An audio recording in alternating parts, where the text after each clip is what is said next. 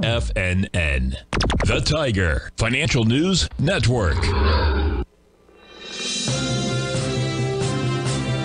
TFNN, headline news update. Good Friday morning, everybody. I'm Tommy O'Brien, coming to you live from TFNN, 10 a.m. Eastern Time update, 30 minutes into the trading day.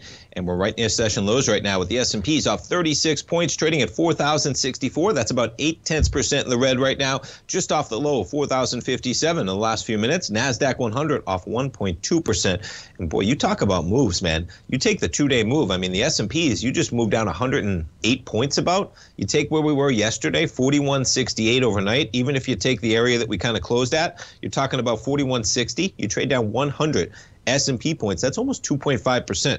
that we got, folks, in the period of basically from yesterday morning to where we are right now. You're talking about 80 points from where we were at 3 o'clock yesterday afternoon. Markets, a little bit of a bid off the bottom of the acceleration right now. We'll see where we go throughout the day. NASDAQ 100 off 1.1%. The Dow, kind of the leader, only off 0.3% right now in the Dow as you're seeing tech stocks get hit, growth stocks get hit. We have the Russell off by 0.6%.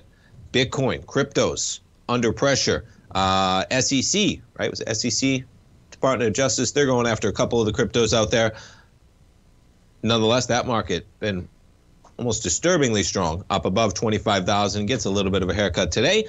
Gold contract trading lower. We got some dollar strength this morning. Gold off $13 right now. Notes and bonds, the 10-year. -7 ticks, but decently off the lows. We're as low as 111.08. You're at 111.20. Run one right now in the 10-year. You're probably about 3.87%, something like that. 3.87%. We're almost coming right up to 4% again. On the 10-year right now, we jump over to the dollar index. Dollar index up to 104.66. We're back right now, but still at 104.33 on the dollar index. And let's jump around to some of the equities with action. You had DoorDash with their numbers.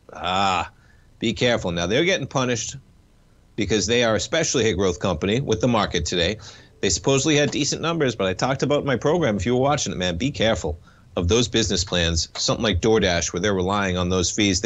Great numbers, okay, they beat, traded higher. They're trading low with the market today. They'd probably be positive if the NASDAQ wasn't off by 1-point-something%. But nonetheless, whoops.